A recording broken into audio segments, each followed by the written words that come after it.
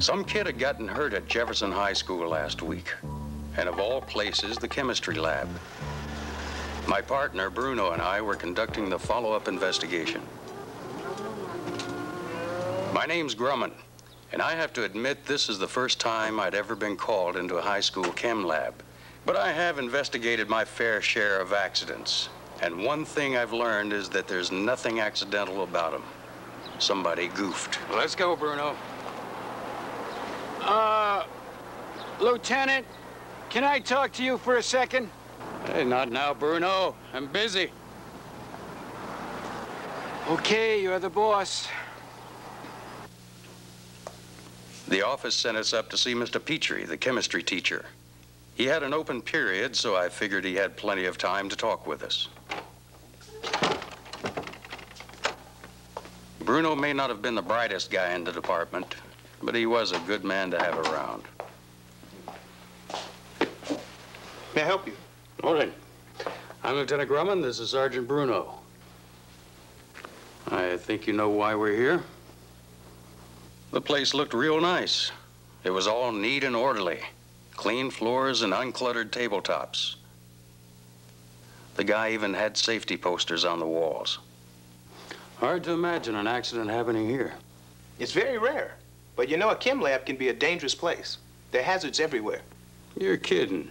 Where? Let me show you around. Lieutenant, can I talk to you a second? Not now, Bruno. I'm busy. Still busy. You see this? Yeah. Nitric acid. 1 drop can burn a hole through your skin. Hydrochloric acid. Breathe too much of the fumes, and you could end up with permanent lung damage. And in here we have white phosphorus. Handle this the wrong way, watch out. Sodium. Mix this with water, boom. A typical chem lab has hundreds of different chemicals in it. If you're not careful with them, use some the wrong way, mix 2 that shouldn't be mixed. Yeah. I see what you mean.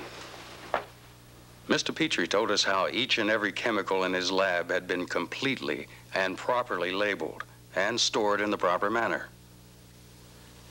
Flammable and volatile liquids were placed in a special storage cupboard.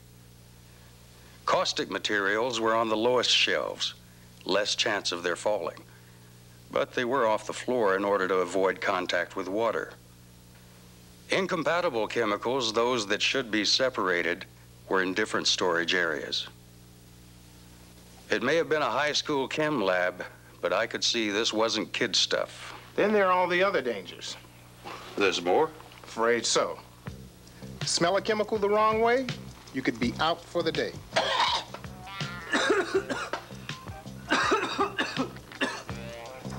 Drink out of a beaker, I don't care how clean it looks. You never know what could happen. Oh. Squeeze bottles. Squeeze them too hard, somebody might not like it. Sorry.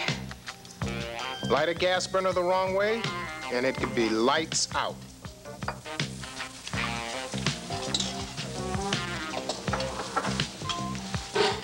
Hey, you got some matches? Oh, no, sorry. Rebecca, you got some matches? Oh, no, I don't. I'm sorry. Hey, you got some matches? Yeah. Here. Hey, thanks a lot. Yeah.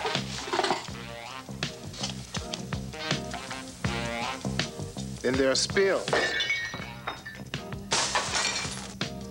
And slips and falls. This place is a death trap. No, not at all. It's perfectly safe, as long as you pay attention and do things the right way. It's like I always tell my students, be alert and proceed with caution. Makes sense. While it's extremely unlikely, accidents can happen and people can get hurt. And they must take the proper precautions to see that they don't. Like what? Like coming to class prepared for lab work. That means tying back long hair so it doesn't get in the way. Rolling up long shirt sleeves for the same reason. Removing loose and dangling jewelry. Shoes are important. Students should never wear sandals or other open-toed shoes. Using a lab apron is always a good idea. It not only protects clothing, but the skin as well. Splash-proof goggles are an absolute must, especially during experiments involving caustic or corrosive chemicals. Here's a little demonstration I show my students. This balloon contains acetone, red dye, and hydrogen. The heads are styrofoam. One has a pair of safety goggles, the other does not. I'm going to simulate a small explosion, one you might encounter in a lab.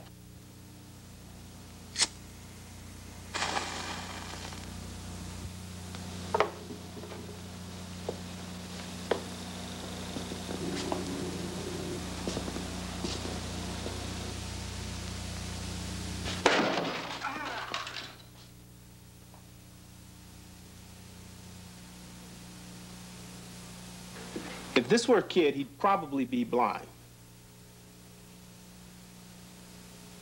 This one, maybe some minor facial burns, but nothing compared to losing your sight. This guy seemed to have his acids and bases covered, so I decided to interview a few of his students. What do you want to talk to me for? I didn't do anything. Oh, just a few questions. Yeah. I understand you were doing some kind of experiment today. That's right. I was making a preparation of hydrogen, which, as you know, calls for mossy zinc and sulfuric acid diluted to a 3-molar solution. Yeah, that's what it calls for, all right. So tell me about it. Well, let's see. First, I had to dilute the acid. How'd you do that? Very carefully.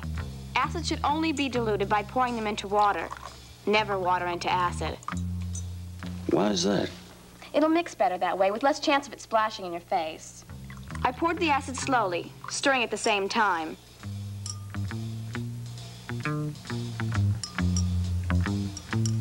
Then I rinsed the stirring rod in water and placed it on the bench. You're not going to believe this, but once I saw a guy put a stirring rod in his mouth. A good rule in the lab is to put nothing in your mouth. You should never touch the chemicals with your hands, either. How do you know you were diluting sulfuric acid and not something else? Mix-ups can happen. That's why everything we use is labeled. And then we check and double-check those labels before we use them. It's kind of like what Mr. Petrie's always telling us. Be alert and proceed with caution.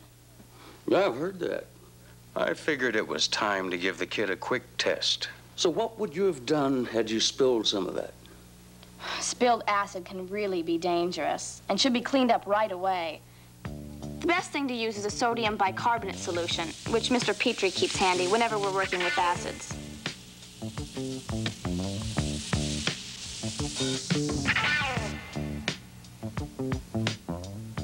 What if you spilled a base? Use the same stuff? Heck no. If you spill a base, you should clean it up with a vinegar solution. That's an acid. You see how it works? If you spill an acid, you clean it up with a base. If you spill a base, you clean it up with an acid. Okay. Now, I know you were careful and all, but let's just supposing, that you had spilled some of that acid on your skin. What then? Acids and alkalis will burn your skin. You gotta get it off fast, using plenty of running water. And if you should ever get some in your eyes, you should rinse them for 15 straight minutes. I could see this kid wasn't going to fall for any cheap tricks. Anything else? No, that's about it. The experiment went okay, and then I cleaned up, making sure to dump all the chemicals in the right containers. Never down the sink, unless Mr. Petrie tells us it's okay.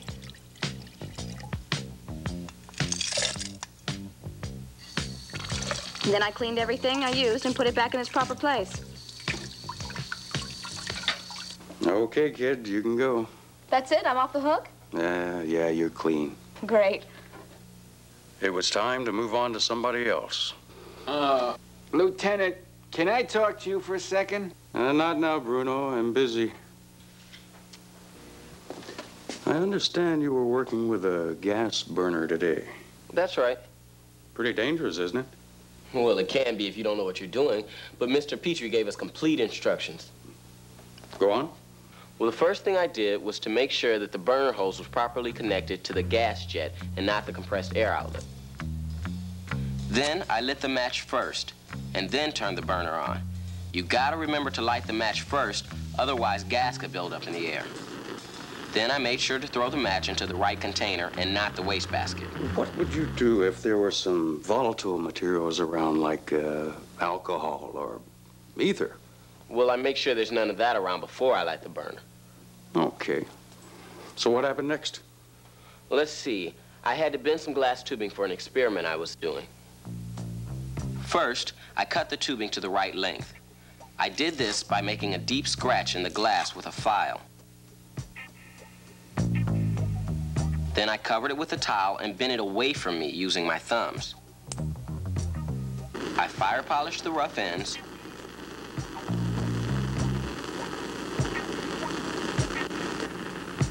Then I heated the bend spot with the tip of the flame and bent it away from me.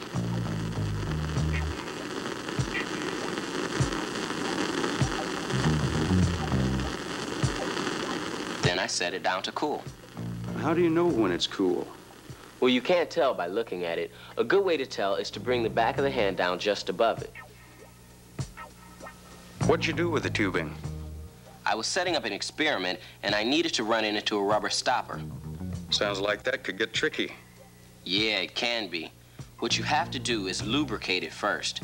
Glycerin is best. Then you use a towel to protect your hand and insert the tube slowly using a rotating motion.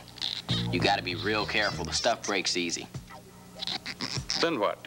I had to heat some chemicals in a test tube. As always, I made sure the open end of the tube was pointed away from me. Why is that? For safety. When chemicals are heated, they can boil over very quickly and shoot out, especially when they're in a test tube. So what you gotta do is keep the open end of the tube pointed away from you and anyone else. And you should move the flame along the length of the test tube, not just at the bottom. The kid was sharp. I thought I'd find out just how sharp. Let's just say, for the sake of example, that you did something wrong and you wound up with a fire on your hands, an alcohol fire. What would you do, throw water on it? No way. Water would only make that kind of fire spread. Well, what would you do then? Come on, quick, you got a fire on your hands. First, I tell everyone to move away. Then I grab the fire extinguisher. You know how to use it? Sure do. Mr. Petrie showed us how.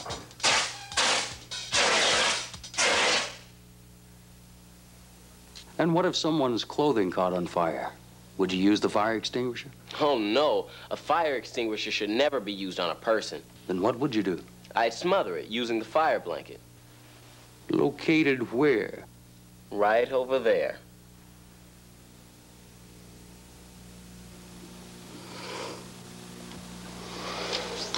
Okay, kid, you can go. Thanks a lot. Hope I helped. Yeah, sure. It was one dead end after another. The first case I couldn't figure. There was no evidence of carelessness or neglect or improper supervision. The accident just should not have happened. Okay, I give up. I just can't figure it. You and your students are doing everything right. What are we doing right? Everything. Your lab is clean and well organized. Your chemicals are properly labeled and stored. Your students know how to dress for lab work. They wear safety goggles and aprons. They know how to handle chemicals, how to use a gas burner, how to work with glass. They know what to do in emergency situations. I don't get it. How could there have been an accident here? Accident? What accident? The lab accident here at Jefferson High. This isn't Jefferson High. What'd you say? I said this isn't Jefferson High. Is that right, Bruno? This isn't Jefferson High? It sure isn't, Lieutenant. That's what I've been trying to tell you. Good talking to you. Anytime, Lieutenant. Come on, Bruno, let's go to Jefferson High. Okay, boss.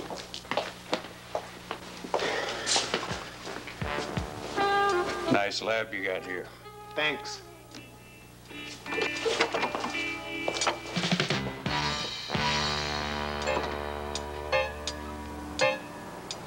Like I was saying, Bruno may not have been the brightest guy in the department, but he was a good man to have around. Don't go away now. There's a test coming up. No, you won't be graded. You might even have a little fun with it. Okay, here goes. All the questions are true and false, and they come from the film you've just seen. So grade yourself. Spills can cause accidents, and they should be cleaned up at the end of each period. The answer is false. Spills should be cleaned up immediately. You should smell a chemical by placing your nose directly above the test tube. That's false. You should never smell a chemical directly. It's okay to drink out of a beaker as long as it's clean. Again, the answer is false. You should never drink out of a beaker or other lab containers. Splash-proof safety goggles should be worn at all times. The answer is true, because you never know when an accident might happen. Long hair should be tied back, as it is more stylish that way. That's false. Long hair should be tied back to keep it out of the way. Lab aprons should be worn to protect clothing and skin. The answer is true. Acids should only be diluted by pouring them into water, never water into acid. The answer is true. If you spill an acid, it should be cleaned up with a base. Again, the answer is true. When lighting a burner, you should strike the match before you turn the burner on. The answer is true. The broken ends of glass rods should always be fire polished. Again, that's true. You can tell when a glass rod is cool by looking at it. The answer is false. A glass rod should be lubricated before it's inserted into a rubber stopper. The answer is true. When heating chemicals in a test tube, the open end of the tube should be pointed away from you and anyone else. Again, the answer is true. An alcohol fire should be put out with water. The answer is false. An alcohol fire should be put out with a CO2 fire extinguisher. Hope you did okay. See you around sometime.